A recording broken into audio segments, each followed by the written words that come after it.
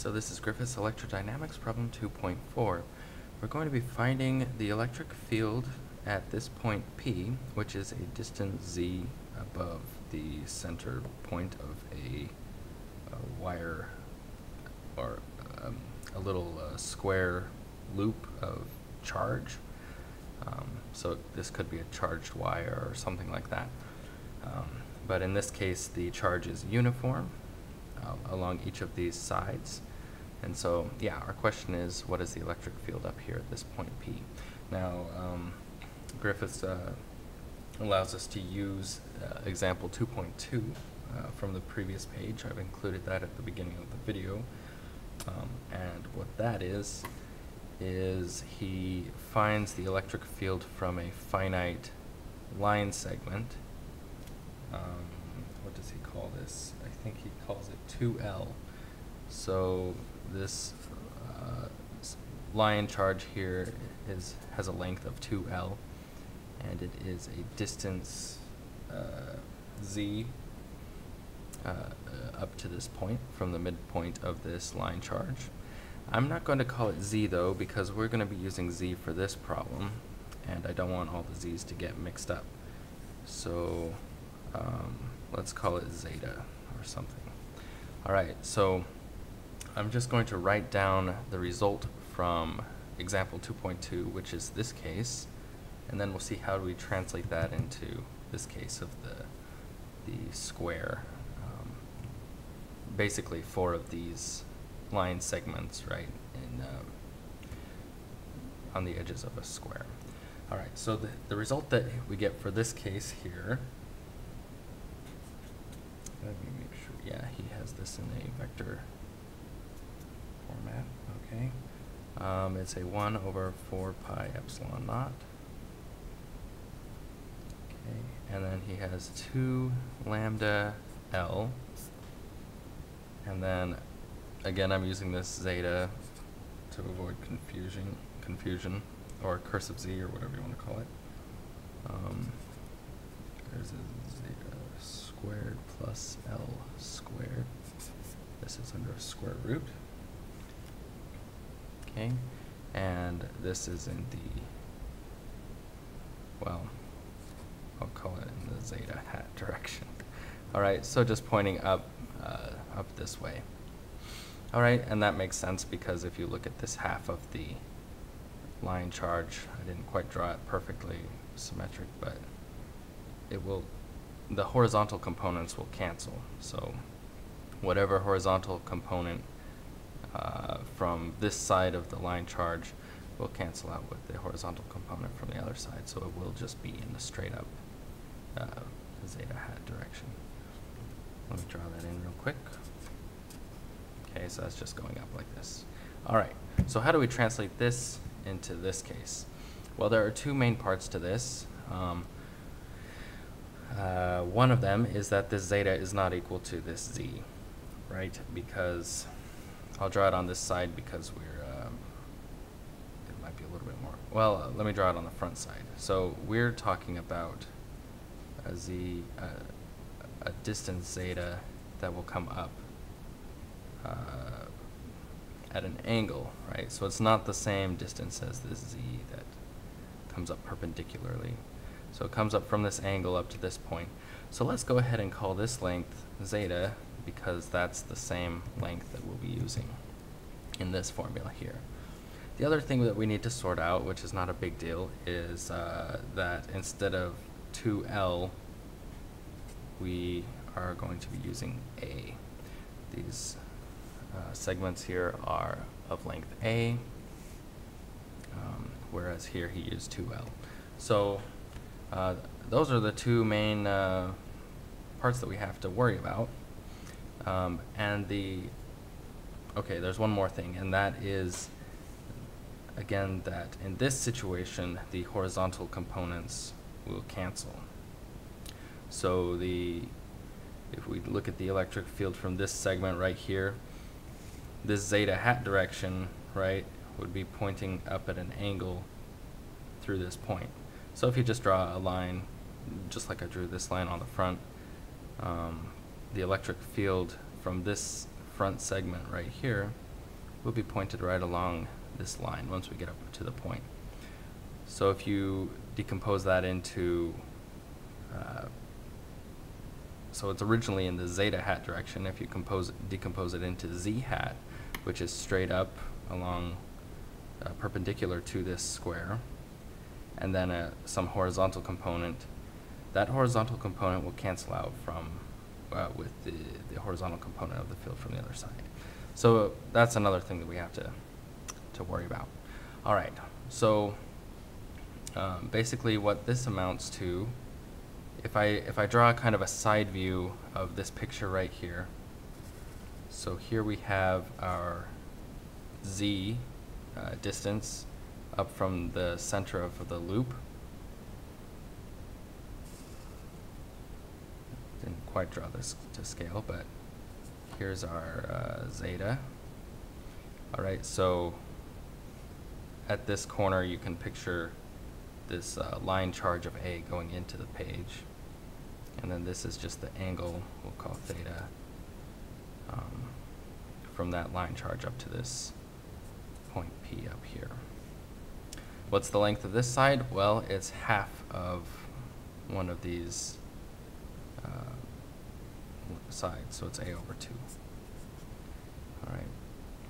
So if I were to just, I don't know if I can sketch this in very well, but if I were to just draw this in, here's kind of how this would fit into our square. We're just looking at this one side here, and that's where the angles fit in. All right, so to find only the vertical component from this one side, we need to multiply by the sine of this angle, which is just the opposite over the hypotenuse, which is just z over zeta. All right, so what we're going to do is our total electric field, we'll break these down into pieces later. We'll have a factor of 4 because there are 4 sides. We'll have a factor that just picks out the vertical component along the z hat direction. So I'll write that this sine theta as just a z over zeta. All right. So this one multiplies by 4 to take care of the 4 sides. This one only picks out the vertical component.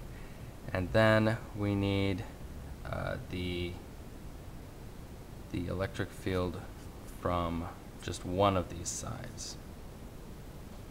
Okay.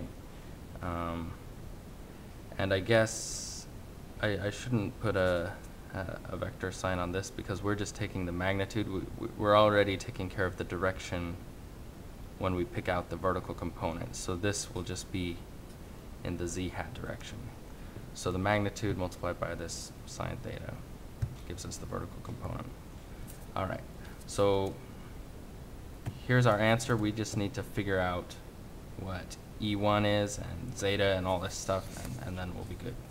So let's work on translating the example 2.2 solution into the parameters of our new problem over here. So our question is, what is E sub 1? All right, well, this 1 over 4 pi epsilon naught is not going to change. I'm going to take this 2L and replace it by A. So up here on top we just have a lambda A.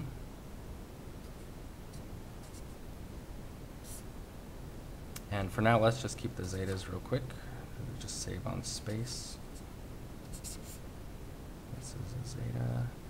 Okay, now this L needs to be replaced by A over 2. So divide both sides by 2 on this little conversion, and we're good to go. So A divided by 2 squared. All right. And then we're not going to worry about the direction because, like we already talked about, we take care of that when we pick up the horizontal component or the vertical component. We're just looking at the magnitude of this, and our main concern is the distance because the electric field will depend on on the inverse square of the distance. All right, so here's the magnitude of that. Let's just plug in zeta. So we know just from this triangle right here that we can find zeta.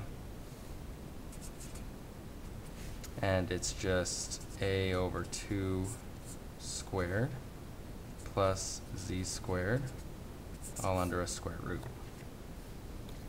Okay, so I think we should be able to just plug this in and then simplify it down as much as we can, and then we'll have our answer.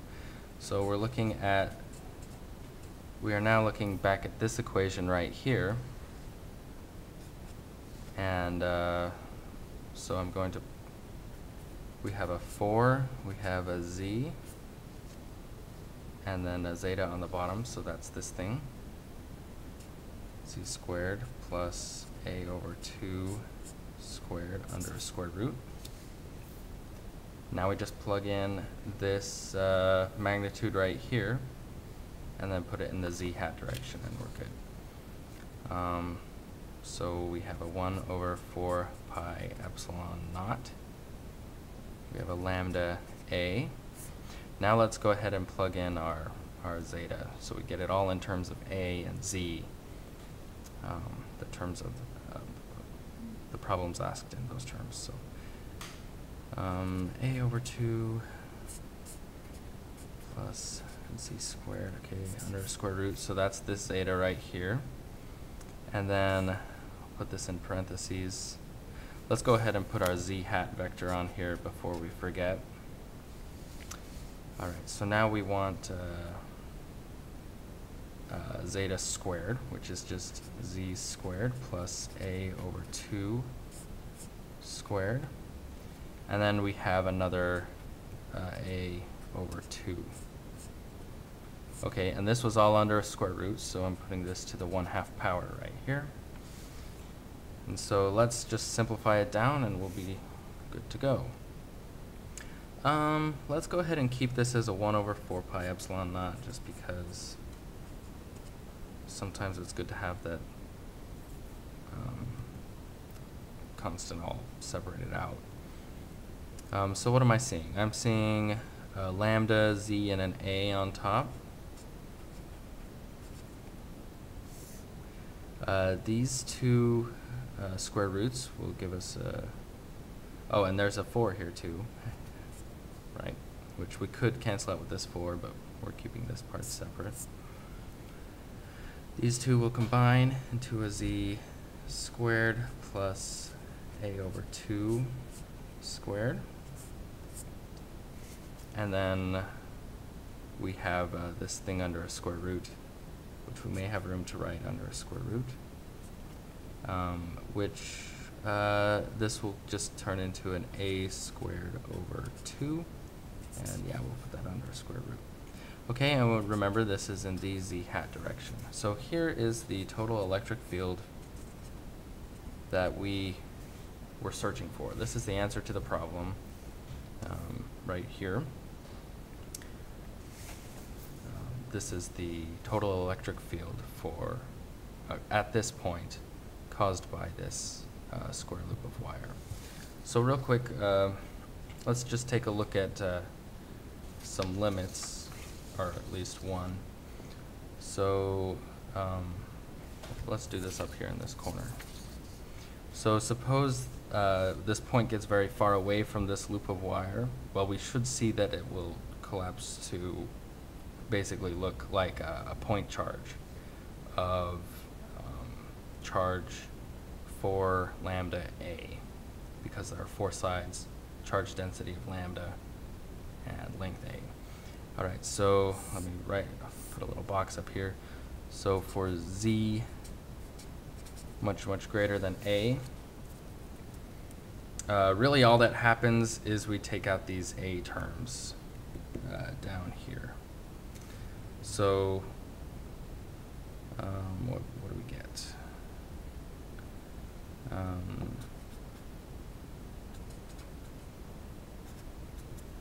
So we still have a 1 over 4 pi epsilon naught. We have a 4 lambda a, and there's a z up here too, but that will cancel out. with one of these downstairs. So in this approximation here, we can disregard the a's downstairs. So what we just have is a z squared multiplied by the square root of z squared, which is just z. So we have z cubed on the bottom, and then there was a z on the top. So we end up with just a z squared on the bottom. Okay, and that's in the z hat direction. So here we go. We have, in this approximation, we just have the distance squared on the bottom, and this is exactly like a point charge with total charge of 4 lambda a, which, just like we talked about, would be the total charge on this loop. Linear charge density lambda, and then 4a is the total length of charge in this loop. So in this approximation, we recover the point charge electric field.